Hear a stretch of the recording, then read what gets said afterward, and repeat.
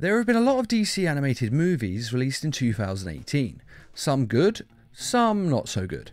But with the end of the year coming soon, I decided to do a video on what DC animated movies were going to be released in the year 2019.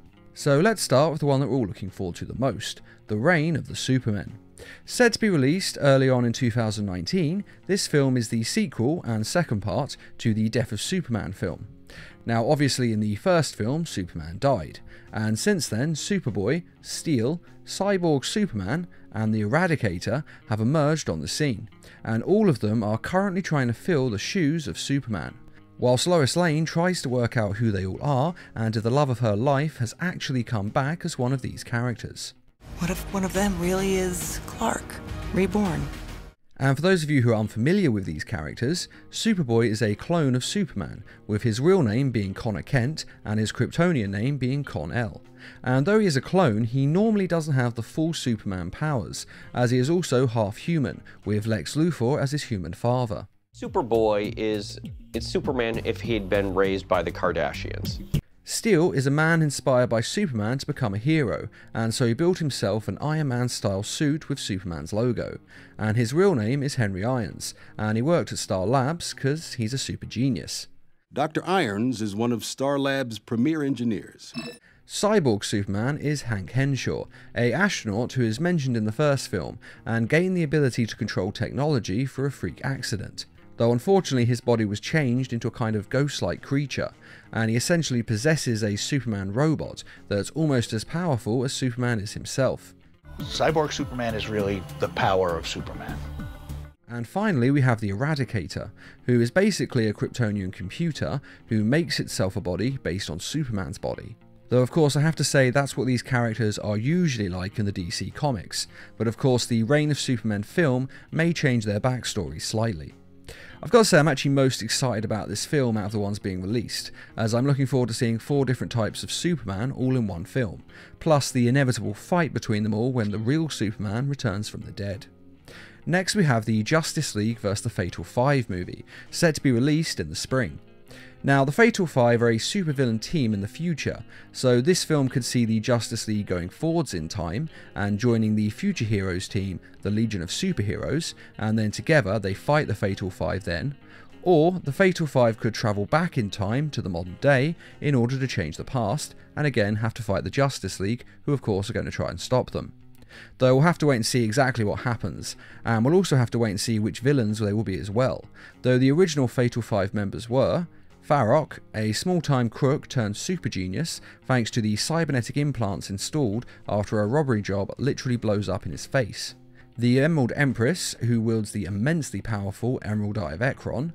Validus, who is the child of 2 of the founding members of the Legion of Superheroes, one being Lightning Lad and the other being Saturn Girl, and Darkseid kidnaps this child and sends it backwards in time, and then he transforms it into a monstrous being who has a very simple mind that can easily be controlled by the Emerald Empress. And this creature also has a Superman level of strength and has a sort of telepathic / electrical attack that shocks a person's mind and knocks pretty much anyone to the floor.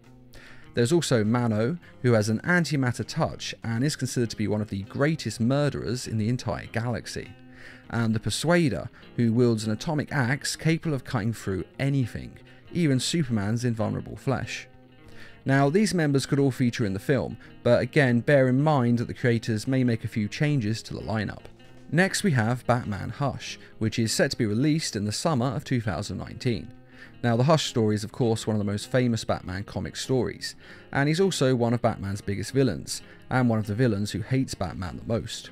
And though the character has appeared in the Arkham game series and some of the LEGO Batman games, this is the first time that he's in a DC animated film.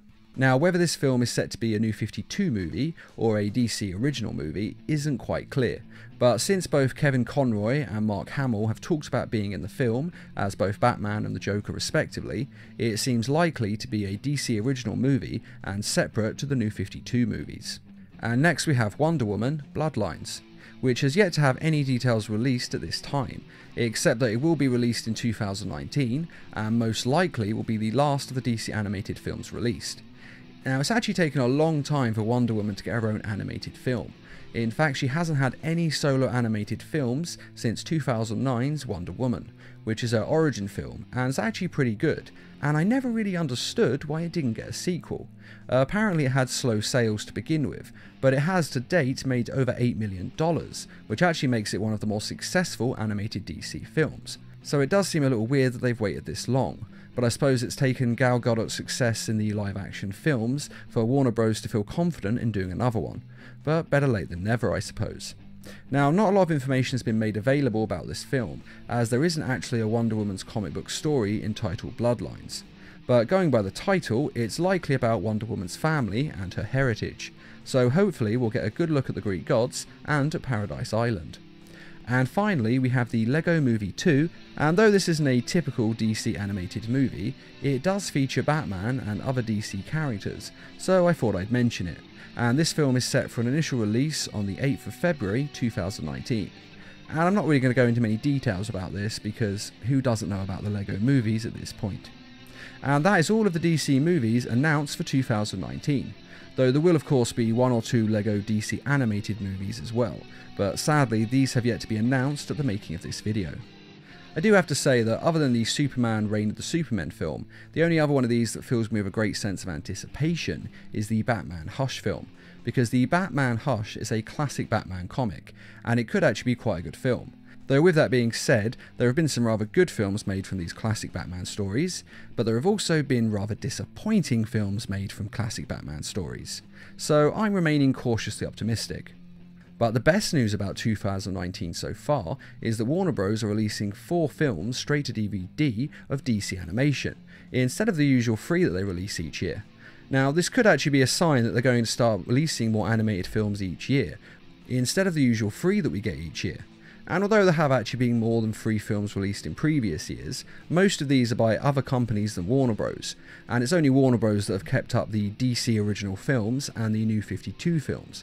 So if they're actually increasing the amount of these they make each year, that could mean that more DC animated films are going to be made from here on, and hopefully these other films will explore other characters, because if you look back historically for all the DC animated films we've had, they're all about Batman, Superman or the Justice League.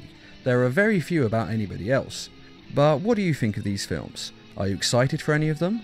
And what other DC stories do you think should be turned into animated films? Be sure to let us know in the comments, and I'd like to say a quick thank you to those who made this video possible by donating to the Needle Mouse Productions page on Patreon. And as always, thanks for watching, and feel free to subscribe, share, like, and comment.